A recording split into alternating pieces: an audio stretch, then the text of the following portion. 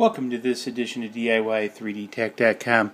One of the things I want to show is removing this 3D ease from the bed. So the piece is I've reflashed this Da Vinci to Repetier 0.92, and one of the problems that I ran into is trying to print on it is the thickness that this added to the bed.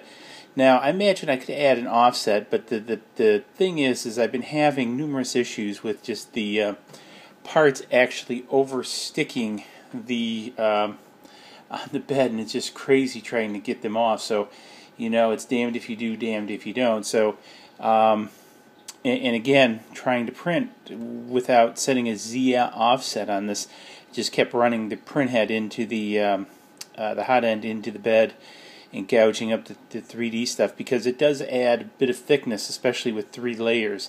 Maybe with 1 layer, and that's what I may go back to, but I'm just gonna go back for right now to the glue. But I just kind of wanted to show what a headache it is a little bit to get this off. So I've been working on this now for probably a good half hour or so with this razor blade, water, and alcohol, trying to clean this up. And it's been quite the problem, because it's really on this bed, so I've had to really scrape with this razor knife. And so, you know, be careful if you do this, but I just wanted to kind of do a quickie here and show this and how it comes off. And you can kind of see the big sheets. I've already taken some huge sheets off, and again, decided to do a quick video on this just to show you guys. So if you go to get this off, what I would do is suggest, I've taken my spray bottle of water, soaked this down, and then actually, that didn't do too much to it. I added a little bit of alcohol to the mix, and it seemed to soften up a bit more. I don't know what the chemical reaction is of that, so do it at your own risk. However, it's taken a lot of force with this.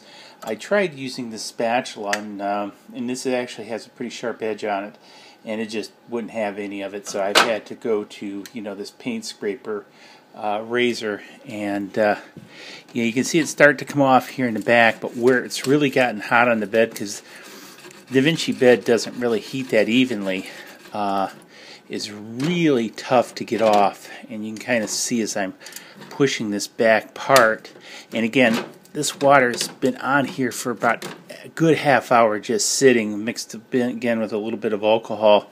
So this takes a little bit to get off. So again, just kind of wanted to share this. If you know you're looking to clean up the bed or take this off, it is a bit of work. So this is sort of a follow-up to that. So anyways, hopefully you found this interesting.